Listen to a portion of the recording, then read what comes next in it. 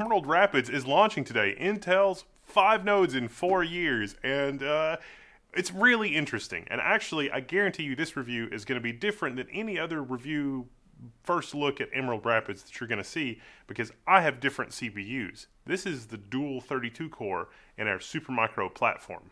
Dual 32 core, listen, that voltage frequency curve has got to have an optimal point somewhere. And let's face it, you're not going to buy the 64 core or even higher core counts, and you're probably waiting on Sierra Forest or one of the other high core counts, 5 nodes in 4 years. This is a refresh improvement over Sapphire Rapids. Sapphire Rapids just launched 11 months ago. That Intel is able to move this far in 11 months with Emerald Rapids really tells you something about the state of the server world, competition, and how good that is for everybody if you can see this kind of gains gen on gen. And this is just the first node in 5 nodes in 4 years. So let's take a closer look.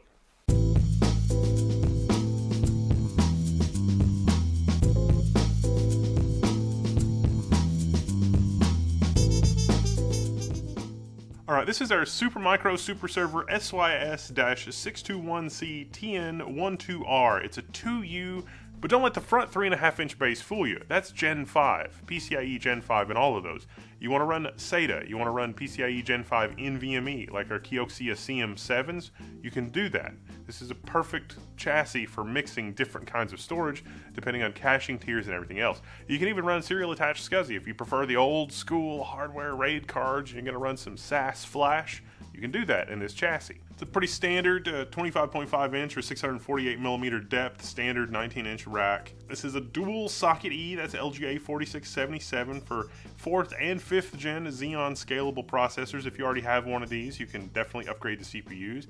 It's designed to support up to 350 watt TDP CPUs, and it is 2U of air cooling. You can configure this with 2 double width or 6 single width GPUs. It is a fully qualified solution for the Intel GPU Flex 140s. You can also run NVIDIA H100, RTX A6000, L40, L40S. There's a complete list on Supermicro's website if you want to check that out.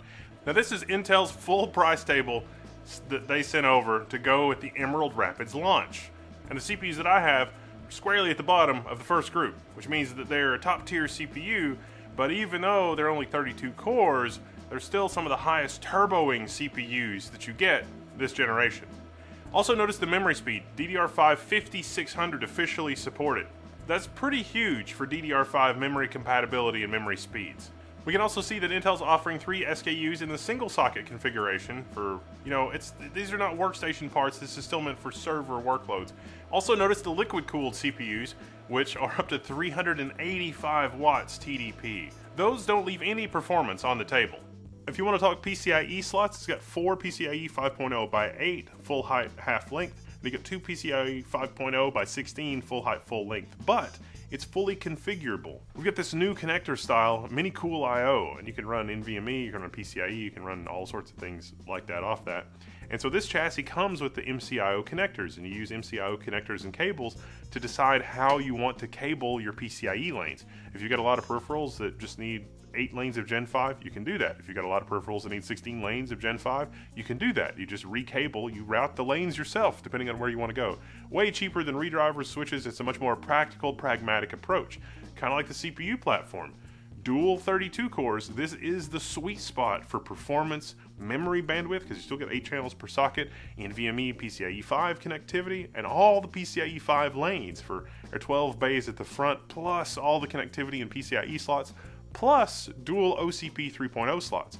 The OCP 3.0 slots do support high power draw, high TDP cards, but you may have thermal concerns depending on the particular add-in card. So if you are DIYing something here with this chassis, be aware that you may have to do something supplemental for cooling if you're going to rock a 400 gig Ethernet card or use one of the OCP cards that have active cooling. On board we also have 2 Gen 5 M.2 2280, so up to 80 millimeters in length. And you've also got a little bit of room over here near the power supplies. If you did want to sneak in a couple more U.2 or U.3 drives with breakout cables, there are accessories from Supermicro that let you do that. The other reason for this type of MCIO routing requirement is if you are rocking some really high-end networking cards that are PCIe, even FPGAs, 16 lanes is not 16 lanes as it was in the past. you can route 8 lanes to one CPU socket and another 8 lanes to the other CPU socket. That reduces internal overhead and internal bus contention and internal contention in the links between CPUs. So for some networking peripherals and some FPGAs and other accelerators, it can actually make sense to use the connections here to create a 16-lane PCIe slot where the front half of the slot is routed to socket 0, and the other half of the slot, the back half, the back 8 lanes, are routed to the other CPU socket.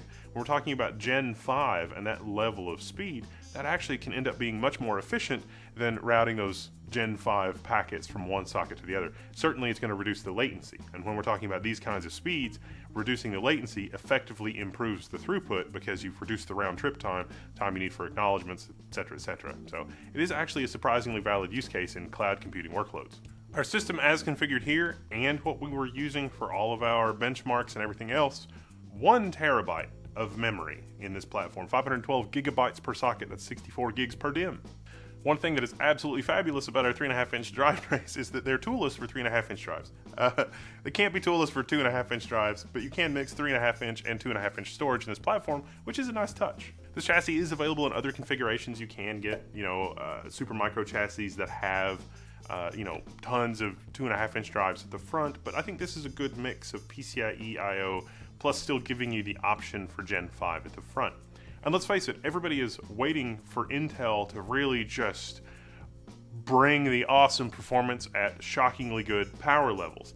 And spoiler alert for our benchmarks that we've done so far, you can actually see at the wall like 35, upwards of 40% power efficiency improvements over Sapphire Rapids. When our Sapphire Rapids CPUs were running lightly threaded workloads, you'd hardly know it from looking at the power consumption. Well, that's not really the case anymore with the new Emerald Rapids platform. When it's a lightly threaded workload, you are running with significantly reduced power consumption, which is very nice to see. It's clear that from some of the architecture diagrams and everything that Intel has provided in the transition from Sapphire Rapids to Emerald Rapids, they've made a lot of changes in silicon. These are 32-core parts. Some of the higher core count parts are physically reducing the amount of silicon that they have, because we were doing 4 tiles, and that's not really a thing anymore with Emerald Rapids, at least for these core counts. They are supporting higher core count parts, but remember, 5 nodes in 4 years means that they are coming with Sierra Forest, which is going to be an ungodly number of cores. At Intel Innovation, they were showing it off during the presentation, and those are efficiency cores, but they have packed so many efficiency cores, like for certain kinds of cloud workloads, that makes sense. This is a workhorse platform. 32 cores, we're talking 60 megs of L3 cache per socket, which is another major improvement for this CPU generation, and it really does translate having extra L3 cache in our actual performance numbers. For most of our benchmarks, we were using the Phoronix test suite on Linux to run through a whole bunch of different options, but we also use real-world workload simulation software like COMSOL to see how the performance stacked up, not just gen on gen from Sapphire Rapids to Emerald Rapids, but how it stacks up in the larger world of a competitive server landscape. The Emerald Rapids system is running before me, and is it Emerald City at the end of the yellow brick road for Intel, or is it something else? But the results actually are pretty shocking. We have never seen this much improvement from Intel this rapidly, generation on generation. Remember, Sapphire Rapids just launched 11 months ago, and these are server parts, and the performance uplift here is actually pretty dramatic. Intel's claim, up to 40% in a lot of workloads, but in some of these results, that's actually a pretty conservative estimate. Some of these workloads go well beyond 40%. And yet, is it enough? Is it enough in the competitive landscape? Well, keep in mind these server CPUs are 350 watts, and that's a thing, and that's, fun and exciting, and everything goes with that. But when you dig under the hood, you dig under the covers a little bit, you'll find that there are some Emerald Rapids CPUs that can use up to 385 watts, depending on system configuration and some other options, even not counting the more exotic liquid-cooled variety, 385 watts. The systems that I'm looking at, again, 32 core, these are not top-of-stack CPUs, and so because they're not top-of-stack CPUs, you need to take that into account when you're looking at the benchmarks. 2 32-core CPUs with 8 memory channels. The memory channel and memory bandwidth improvements is one of the first places that Intel has really dramatically improved over Sapphire Rapids. Our AIDA64 scores, we look at this, 80 nanoseconds of DDR5 system memory latency as measured by AIDA64. Now, AIDA64 itself, you got to take with a grain of salt, but this benchmark is showing a 20% improvement, and that's silicon improvements, that's probably prefetch improvements, that's probably other improvements that are made in the DDR5 pipeline. And with 8 memory channels versus other platforms that have 12 memory channels, you're going to need to squeeze every little bit of bandwidth out of this platform that you can, and boy, Intel is doing that here. We'll come back to Windows in a second. I just wanted to sort of get that out of the way because I always like to get the baseline, single thread boost performance, give it the best possible opportunity.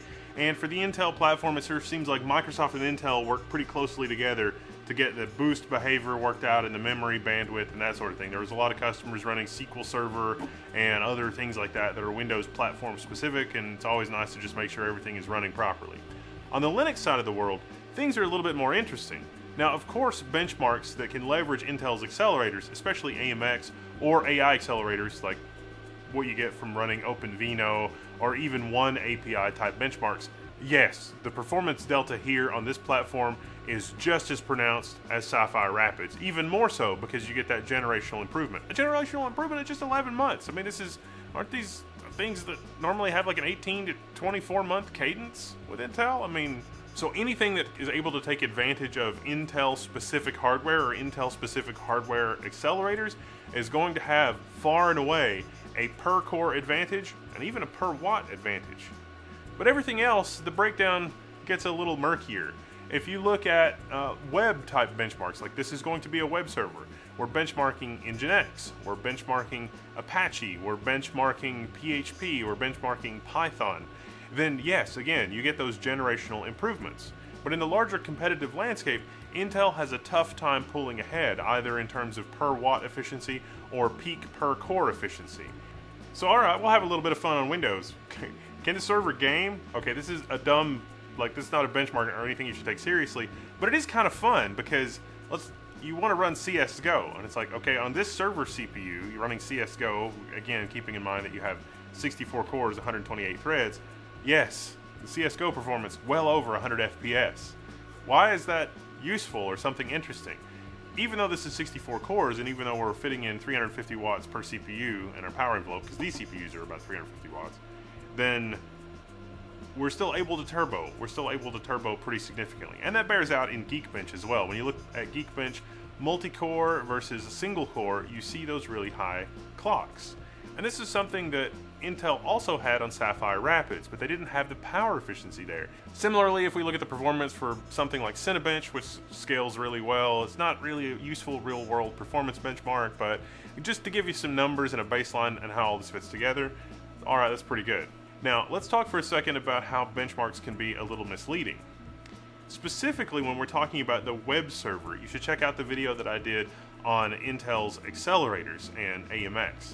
And if you take the job, the workload holistically, I'm going to run a web server and I'm going to terminate TLS, that's encrypted web certificate or encrypted web connections on this, and process all of that, and this is going to be, a glorified web front-end server, then Intel is answering that problem with core resources as well as accelerator resources. So you have a heterogeneous approach to the compute problems in the whole, I need to serve anonymous traffic on the internet, I need to stand up connections and tear them down really quickly. In the ecosystem, in a data center, a lot of the time you would have an appliance that's handling the encryption because you can do that really, really quickly in application-specific hardware. And then from that appliance to your servers is unencrypted information. In fact, some systems now will do that at the PCIe level, like your network card is the thing that's doing the encryption and decryption, so everything travels over the bus from the network card to the CPU or system memory in an unencrypted format. Whereas if your network card doesn't do that, then it's up to the CPU to do the decryption as well as everything else. Enter Intel's accelerators. By doing that, you can get away with a dumb, cheap network card as opposed to an expensive network card that has a whole bunch of stuff that it does. And so Intel is sort of approaching that problem holistically and saying, if you're going to do that, then you should do this. And so if we redo our Linux benchmarks and we say that we're going to run PHP and Nginx and do our TLS encryption connection setup and teardown as part of that, then this system will handily outperform other systems that you can get on the market, because it's sort of real world and it's holistic. It's not just doing one thing. When we look at our Phoronix benchmarks and we do PHP bench, that's this server only doing PHP. When we do an Nginx benchmark, that's this server only doing Nginx. Real world, it's going to be doing encryption, TLS, it's going to be doing PHP, it's going to be doing Nginx, at least for that one specific application. And you might have a whole pool of these servers. Or maybe not, maybe it's not doing TLS, maybe you have an F5 appliance that's doing that. And you got to take that into account. You as a system administrator putting this together have to sort of know what you're looking for in your benchmarks and your performance and everything else. But as far as they've come, Intel had better not slow down. 5 nodes in 4 years, that's what they're going to have to pull off to maintain customer confidence. And this is the opening salvo with Emerald Rapids, an improvement over Sapphire Rapids to be sure. Will it be enough? Well, we're going to see what the market says, aren't we? I'm Buddha, this is Level 1, I'm signing out. This is the Emerald Rapids launch. You can find me in the Level 1 forums. Hopefully I get my hands on some higher end SKUs, because Intel does have some interesting work use case propositions as far as workloads and accelerators go. But for now, 64 cores and 2 sockets and a terabyte of memory, that's what I've got to play with. So if you've got a workload that you want to run or something that you want to do, let me know. We'll take it for a spin. You can find me in the Level 1 forums. Alright, I'm signing out and I'll see you there.